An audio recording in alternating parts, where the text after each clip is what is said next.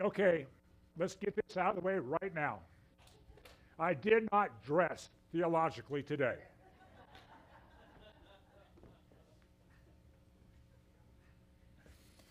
For those of you who missed the last week, my dear pastor and my favorite son-in-law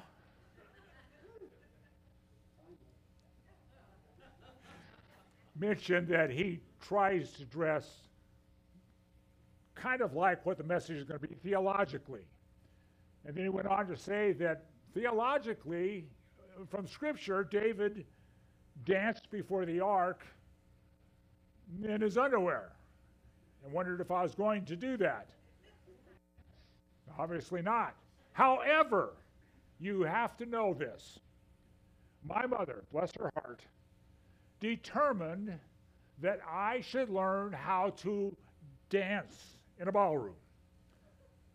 So I had 3 years of ballroom dancing lessons. So I can't promise that I'm not going to break out some moves. Okay, I'm going to date. How many of you remember the Musketeers? Do you remember one of those Musketeers' names was Bobby Burgess? Later to move on to the Lawrence Welk show and dance there. Bobby Burgess taught me to dance.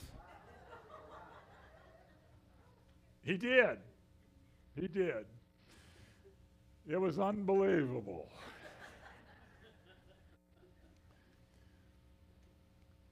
But I tell you, you don't have to worry.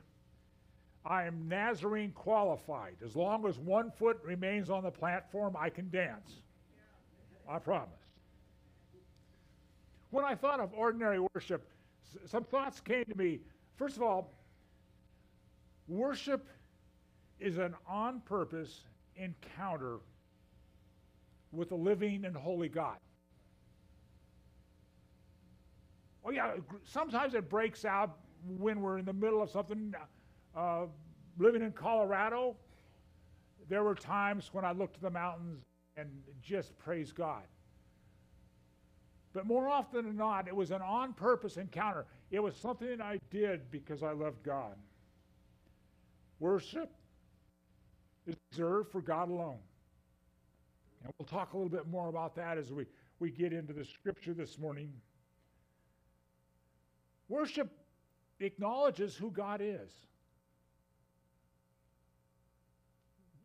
He's God. He is the creator. He is the sustainer. He is high and lifted. And you and I have the privilege of worshiping God because Christ died on a cross for us. Pray with me in a minute. As we enter in now to really grasp all that this scripture has, I pray, first of all, that you take the speaker of the hour, hide him so far behind the cross that only is seen. I pray that our hearts and minds would be clear that what you have to say to us today, by your Spirit, will ring loud and clear. And most of all, Father, I just pray now that you'd fill this place with your presence in your glory. And in all that, I give you praise in the powerful name of Jesus. And amen. For over 25 years, every worship service that I was part of, well, almost every worship service I was part of, had a order of service, a bulletin. You know what I mean, right? You sings 3 songs and a chorus, much to the chagrin of some people. You have a pastoral prayer. You obviously, being the Nazarenes, you take the offering. You have a musical special. And then the preacher preaches a message. You have the benediction. And then you drive like crazy to get to the restaurant before the other people get there. To me, this was ordinary worship. It was orderly. It was tidy. Much different than the comparison to the first church of the Nazarene, located on 6th Avenue in Los Angeles, California, in the middle of Skid Row. That's where Phineas Brzee planted the first church of the Nazarene. Their worship was orderly, but there are accounts of the neighbors being a little bit frustrated with some of the joy that spilled out on the street. It wasn't chaos, but it was this idea that there was so much joy in worship, so much excitement about praising God, that it just spilled out. Now, me being the straight-laced, by the book preacher that I am, there was one Sunday that God just got a hold of me. And right in the middle of service, right in the middle of the song service, I decided that we needed a glory march. The people thought I was crazy. But the kids that joined me in that glory march, they thought it was great. And that wasn't unusual for that first Nazarene church there in Los Angeles. In fact, one of the things they had was white hankies. People would get blessed and they'd wave the white hankies. And I was thinking of that preacher, as he preached and the white hankies were waving. Then I thought about the preacher where there was no white hankies waving. But God wants us to worship. And I believe, based on the scripture this morning, God wants us to have ordinary worship. You see, David had just been anointed king of Judah and now king of Israel, all of the nation. And David was a man after God's own heart. Scripture tells us that. And he was going to establish his kingdom in Jerusalem and the whole nation. And he wanted the Ark of the Covenant to be in Jerusalem. So he put together the plan. He made a spreadsheet. He gathered the troops. He had a brand new wagon built. He had it taken out of the barn and put on the wagon, and they started to Jerusalem, and there was great celebration. It was ordinary worship. They were on their way, and they were on that way, and the wagon hit a rock. And Uzzah, being the great guy that he was, reached out and held the ark. And that's when ordinary worship went down the tubes. Uzzah wasn't a priest. Uzzah wasn't even a Levite. And God's judgment of that moment was severe. David's reaction to God's punishment of Uzzah was to become angry with God. Have you ever become angry with God? Oh, preacher, you can't become angry with God. Yes, you can. Because the God that you and I serve knows us. The God that you and I serve understands us. The God that you and I serve created every emotion you experience, including anger. And you can be angry with God as long as you don't shake your fist in his face. Whether it's disappointment or hurt or loss, God can deal with your anger because he loves us and he cares for us and he desires the best for us. And after David's anger kind of subsided a little bit and fear set in,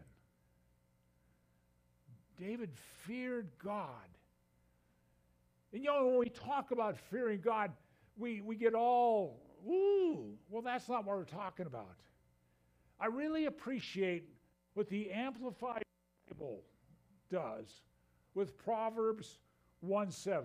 Listen to it. It says, fear, the reverent and worshipful fear of the Lord is the beginning and the principal and choice part of knowledge. Reverent and worshipful fear. It's coming to realize who God is. David, in this moment, takes a step back. He reflects on what's happened. He fears God, realizing once again who God is. And sometimes we forget, God is not your best friend. God is not your cosmic Santa Claus. God is the creator of everything that was ever created.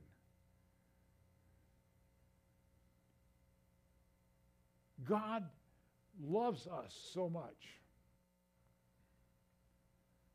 that he wants us to come closer to him. He wants us to worship him as who he is. So David has taken a step back. He's recognized once again who God is. And he puts together a new ordinary worship plan. And as I looked at the scripture, I kind of wondered if maybe David was worshiping the Ark of the Covenant more than he was worshiping the God of the Ark of the Covenant. Because anything that gets between you and God becomes something you worship. Maybe it's a job. Maybe it's a person. Maybe it's an experience. And I'm about ready to really get in trouble, and if you'll notice, I do not look to my left. Maybe it's grandchildren. I never looked at the piano side second row when I preached, and there was a reason for that, because I'm getting that look right now. I know I am. Anything that you and I place between us and God is something that we worship. And that's not what God wants. God wants us to worship him and him alone. And so David takes a step back. He brings things together. He noticed that God, as Pastor Jeff alluded to, the Ark of the Covenant is sitting in a barn. But we also see that Odom-Edom is being blessed because he's taking care of it. So David's new ordinary worship plan, first of all, he remembers that ark was not to ride on a brand new wagon. God had told Moses that the Ark of the Covenant was to be carried by the Levites on poles. I just read again about how the ark was constructed. With all that gold and the 2 tablets, Jeff would not have been one of the carriers. I'm not sure I could have been one of the carriers. But David brings the Levites in to carry the ark. And they begin to move. And can you imagine they take 6 steps and they sacrifice 2 animals? Wow. No, I didn't do the calculation because I wasn't sure exactly how far, but that's a lot of animals. But the real interesting thing is how David expressed his worship. With his whole heart, he was dancing wildly in front of the ark. He was expressing his worship from the heart. He was expressing it as something that just drove him. Can you imagine those with him? Those who caught the fever of his worship? Have you ever thought how you worship affects the person sitting next to you? Have you ever thought that your stoic, gee, I'm sorry I'm here attitude affects the person next to you that really wants to worship a God that's blessed them this week? I'm not talking about that we put an act on, because God doesn't want actors. He wants worshipers. David was worshiping God in a way that he couldn't control. He saw God move. He understood God and feared him, which brought understanding to him, and he decided he was going to worship God with all of his might and all of his strength. And he became a worship leader in a magnificent way because he worshiped. And I'm going to pick on this young man over here. I love it when Joe goes to worship. All of a sudden, the guitar playing stops and he's worshiping God. He's acknowledging that his God is in control. I'm not saying that worship is wild and unruly. What I'm saying is worship is you expressing your love to God in a way that's you. Every person should worship God according as they wish, as they have, as God has touched them. So David, he gets to Jerusalem. I'm not sure. I should have checked the mileage. Not sure how the mileage was, but he's dancing all the way, and he enters Jerusalem, and he's still dancing wildly in his underwear. And there were some people there that thought that wasn't appropriate. Michal looks down and sees King David dancing wildly, and she becomes disgusted with him. And when he gets home, she tells him, what were you doing? What were you doing? You're king. The slave girl saw you and the way you were acting. And David said, I don't care. I don't care. I was worshiping God from the depths of my heart. I was sharing my love for him as he has shared his love with me. Ordinary worship is based on who you are, because God has created you uniquely. He has prepared you to love him the way you love him. Several weeks ago, we sang a chorus. And as I was putting this message together, I thought to myself, I've talked about ordinary worship. And there are going to be some folks sitting there in the crowd thinking about, okay, so what? What does ordinary worship mean to me? And I thought about this chorus. And I think it opens up some thoughts. It opens up some possibilities. And no, based on the fact that Pastor Jeff has already expressed the fact that musical ability is not a spiritual gift given to the Welch family, I'm not going to sing, but I want you to listen. I love you, Lord, and I lift my voice to worship you. Oh, my soul, rejoice. Take joy, my King, in what you hear. May it be a sweet, sweet sound in your ear. And I looked at that chorus, and it struck me. I love you, Lord. Real Ordinary worship begins in the heart. It begins with a complete selling of the heart to the Lord. Oh yeah, there's some head stuff that goes on. You have to know some stuff. But that's what these folks are for. They've thought about it.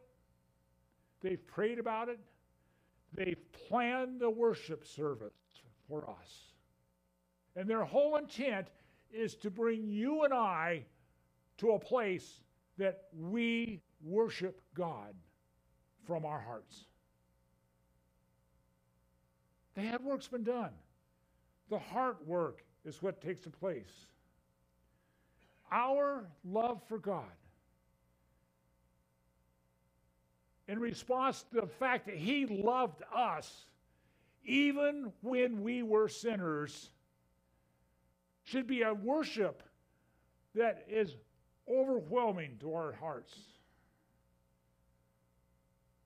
The question, does our worship truly reveal how much we love God? I don't know about you. I love this young lady over here with all my heart and all my soul. I did eye drops for 6 weeks for her. And guess what? Starting in September, she's going to do it for me. But I love Sarah so much that I'm going to do everything I can to show her that love. That's the way our worship. When we say, I love you, Lord, our worship should be so over the top that God has no doubt on how much we love Him. And I lift my voice. Ordinary worship. And I'm not just talking about volume. I have been blessed with a voice that carries. Just ask my children and grandchildren. But we have more than this verbal voice. I think one of the greatest voices you and I have in society is our life. One of the greatest opportunities to shout to the Lord is to live a life so Christ-like. Ginger, I'm going to do it. That people think you're weird.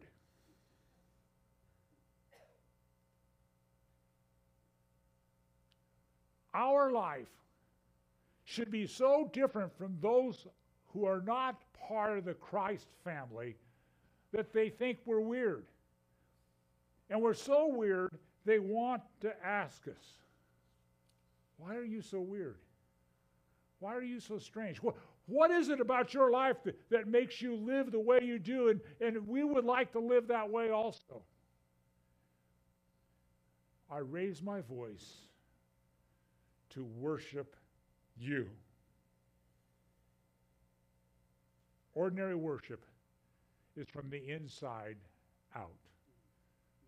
I've already told you that our praise team and our pastor putting the service together, that's just to allow us from the inside out to worship our God.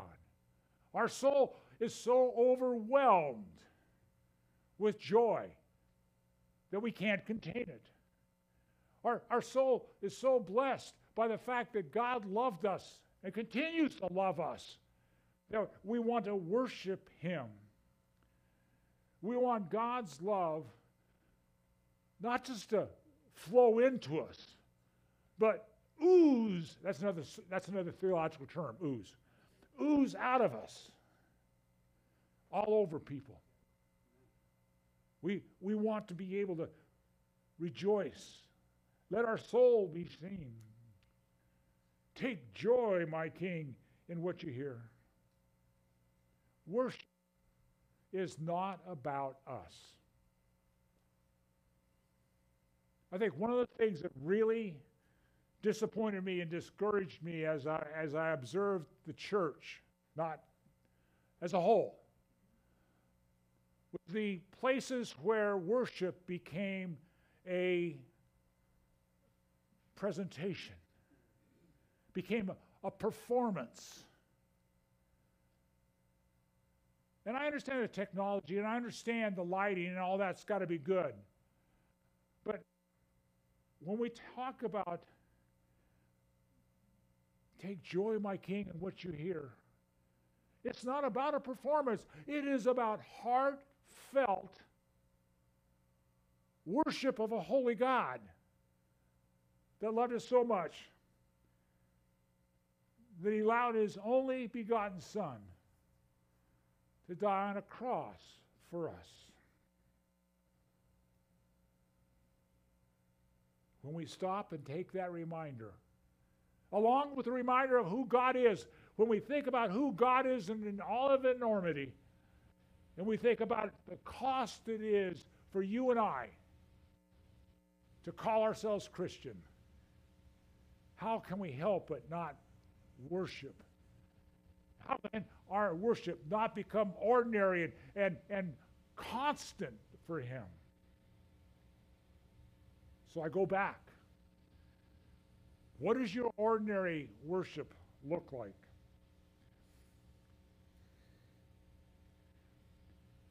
Have you had that moment, that point in time where you've realized who God is? For David, it took a good guy dying, not Christ, but who's doing the right thing. He thought he was doing the right thing. For David to stop and remember who God was. Yes, he got angry with God, but then he began to have knowledge, that fear of who God is.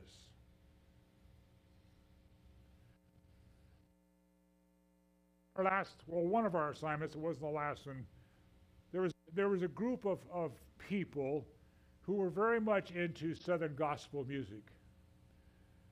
To the point of they brought some very well-established Southern gospel groups to perform at the church. And it was an awesome to be part of that. But one of those groups, and I don't remember which one it was, one Saturday night they had a song. And it so struck me that I bought the CD, and the next day, before worship service started, I played it. And one of the verses was, if you are part of the family and you know it, let your face show it. Father God, I praise you today for the privilege of coming before you and proclaiming worship, proclaiming that you are God and it is you who we worship today. May we do so from the depths of our heart, and all our soul be in it. In this I pray in the powerful name of Jesus. Amen.